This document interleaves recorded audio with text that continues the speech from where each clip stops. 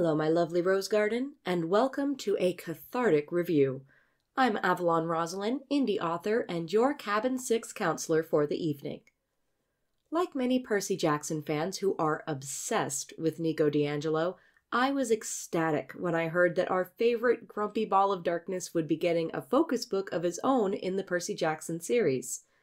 Admittedly, I had somewhat fallen off of the PJO train for a few years due to other things taking priority in my life. I wasn't the biggest fan of Heroes of Olympus, and wasn't immediately taken with Trials of Apollo, though I may give it another chance because I foolishly overlooked the fact that there would probably be more Nico content in that series. Because, well, that kind of has been the thing. Nico is often a very important side character, but almost always just a side character. He will show up for a few scenes, and then he's gone into the shadows again. The Sun and the Star is a whole book dedicated to Nico. Yes, Will also has perspective chapters, but it is clear that Nico is the star of this book, and it is about him, even when Will is the narrator. As someone who was a die-hard Persico shipper, I will admit that it took me a little time to warm up to Solangelo, but there is room for many ships within my heart. Percy and Nico both have two hands, and I like both Annabeth and Will as characters too. Potentially controversial take here, but I really get annoyed when people feel the need to bash another ship to promote their own. Are Annabeth and Will perfect characters who never make mistakes in their romantic pursuits? No, but neither are Percy and Nico. These are traumatized teenagers. They're going to mess up. They are messes, generally. And when it comes to the Sun and the Star, I appreciated the honesty of that in the exploration of Nico and Will's relationship. Before I get carried away, let me back up a bit and talk about a few differences between The Sun and the Star and other Percy Jackson books. The Sun and the Star was co-written by Rick Riordan, he, him, and Mark Oshiro, they, them. Once again, I have to appreciate Riordan working with marginalized authors to bring authenticity to his characters. He may not always get it 100% correct, but he is trying. The way they collaborated is also somewhat unique to me. Oshiro wrote the first draft, Riordan wrote the second, and then they worked back and forth until the book was finished and they did not definitively know who wrote what. The book is unified in voice and tone throughout, with alternating third-person perspectives between Nico and Will, which was one of the things I didn't love about Heroes of Olympus, but works much better here in my opinion, since the reader is following two characters who are on the same quest, rather than jumping around between A, B, and sometimes C plots.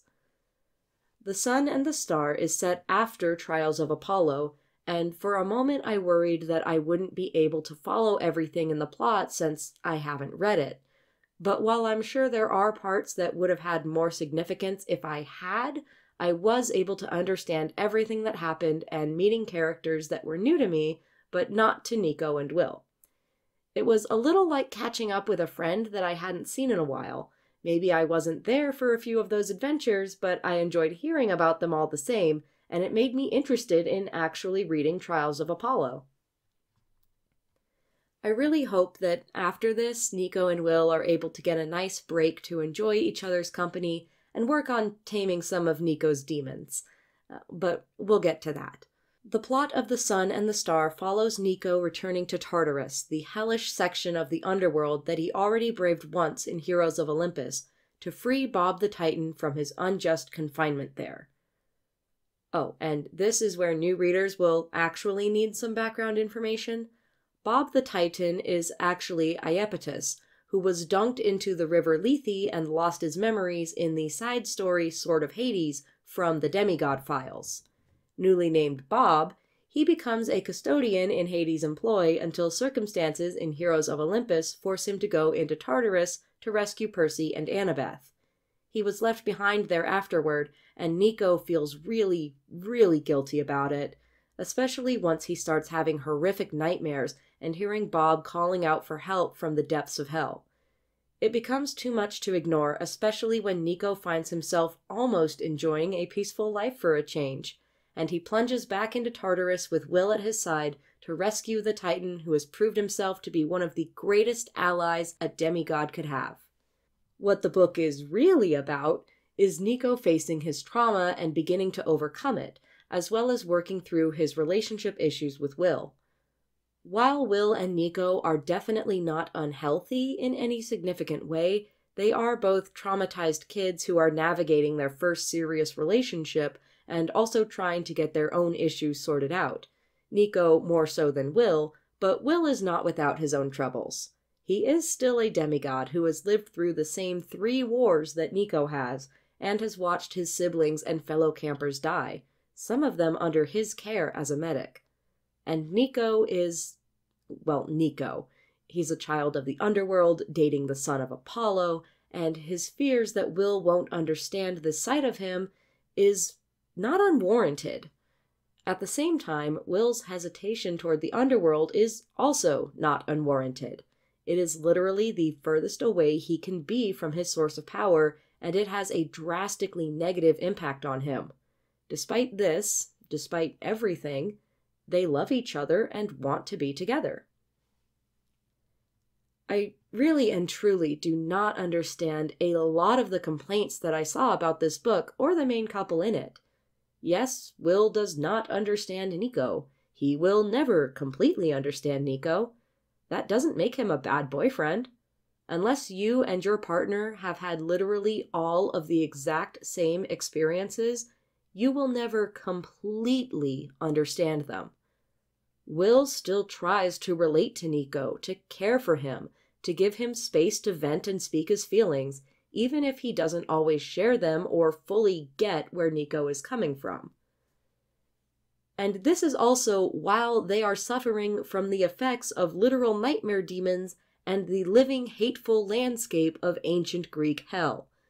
Tartarus pushed Percy and Annabeth to their limits.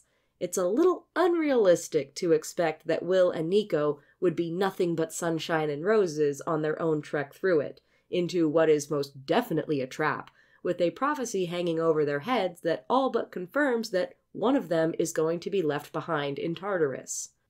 The only thing that I didn't super love about the book was the flash forwarding to Gorgyra.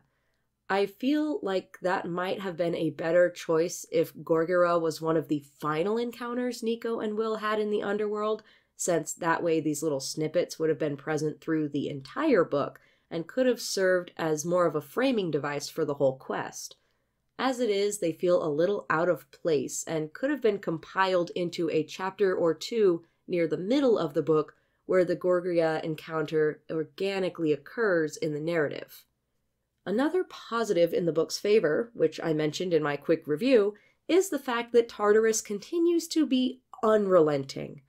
I was worried that since Nico has been to Tartarus before in Heroes of Olympus, it would start to feel like less of a dire situation, especially since the reader has already been treated to a pretty in-depth view of the place during Percy and Annabeth's parts of House of Hades. But no. Tartarus is oppressive and dangerous and grueling to get through. Even getting to Tartarus in The Sun and the Star is a whole ordeal, with foes and obstacles blocking Nico and Will's progress so often. I actually felt relieved when Nico and Will finally got to Tartarus, until I remembered where they were, and everything got worse from there. It is hell, not just physically, but mentally and emotionally too. There were times, just like when I read House of Hades, that I wasn't sure the characters would be able to make it out. I think that this is going to be where I get into spoilers, so if you are leaving the review now, first of all, thank you for listening, and leave me a skull emoji for Nico or a sun emoji for Will, depending on if you like the grumpy ball of darkness type more or the sunshine golden retriever type more. If you are leaving the video now, please remember to leave a like and subscribe for more content like this. I make videos about the books I read and the books I write, and your support really makes a difference for an indie author like me. If you're interested in supporting me even further, please consider buying my books or becoming a patron. You can find the links to my website, Patreon, Ko-fi, and social media accounts in the description. So, Hades might have ruined my brain a little, because I will never be able to view the chthonic gods the same way after playing that. It is hard to see Nyx as anything other than Mother Night, you know? But I am glad that she got some focus, as well as many of her children, most notably Hypnos and Nemesis, who have been mentioned and made a few appearances in other Percy Jackson books too. Nyx in The Sun and the Star is terrifying because of how perfect of a villain foil she is to Nico. She isn't trying to overthrow Olympus, she doesn't want to rule the world. She just wants Nico to suffer. Not for any personal reason either, really. She just thinks that Nico is defined by his pain and trauma, that it is quintessentially who he is. She actually serves as a really great metaphor for the darkness that Nico has been carrying around inside of him for his whole life, and confronting her is also his way of confronting all those parts of him that he worries make him unlovable to someone like Will. I do not know if I can put into words my reaction to the Cacodemons. Sorry, Cocoa Puffs. Like, wow. Will hits the nail on the head with his reaction of revulsion over what Nyx did to Nico by taking his traumas and giving them physical form. And I don't know if this is just my reading of it or if other people also got these vibes, but the fact that she refers to Nico as their father and herself as their mother unsettled me to a degree that I did not expect. When that is coupled with the flashback of Nico's first visit to Tartarus and encounter with Nyx at the time, there is subtext there that makes this so much worse. And then Nico reacts by accepting them, setting them free, naming them Cocoa Puffs. He is surprised when they want to come with him out of Tartarus and sort of become his pets. I've seen a few critiques of this as diminishing or ooh-woo-ifying Nico's trauma, but I don't think that's the message at all. The point is that Nico is making the choice to release his trauma instead of bottling it up inside and letting it tear him apart anymore. When the Cocoa Puffs decide to follow him, it is to show that these things will always be a part of Nico, but they don't have to be scary or hidden away or never talked about. He can learn to live with his trauma and pain in a healthy way, and Will is right there beside him, not scared off, but accepting. Thankfully, this does not result in a talking the villain to death ending, which I don't think would necessarily fit in a book like this. There is plenty of action and fighting. Ultimately, though, it takes both Nico accepting his darkness and the support network he has built working together to get him, Will, and Bob out of Tartarus as Nyx launches her final desperate attack. The final scenes at the end, Nico getting to see his sister and mom one last time, having a moment with Hades, and being able to reach out to Piper to discuss their shared grief over Jason. How else can someone feel after reading that but hopeful that it only gets better from here? This book was beautiful. It made me emotional, and I think all those posts asking for queer relationships in young adult media, or media in general, that aren't scrubbed clean of conflict, that are allowed to be complicated and messy without going so far as to be abusive, to show gay couples as people who need to learn to communicate just like any couple does. The Sun and the Star is that book, and it just so happens to also be one of my favorite fictional characters of all time finally getting his happy ever after. I couldn't have asked for more, and this book may have taken the Titan's Curse place as my favorite book in the Percy Jackson series.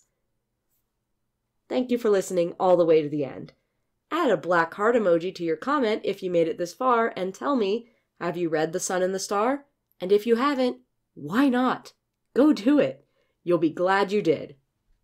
Thank you so much for watching, and a special thank you to my patrons. If you'd like to see your name here or in the description below, please consider joining my Patreon. Your support means so much to me and allows me to continue making content. If you want to support my content in different ways, consider buying my books, donating on Ko-fi, subscribing to the channel, or even just giving this video a like and comment. Any and everything is appreciated so much.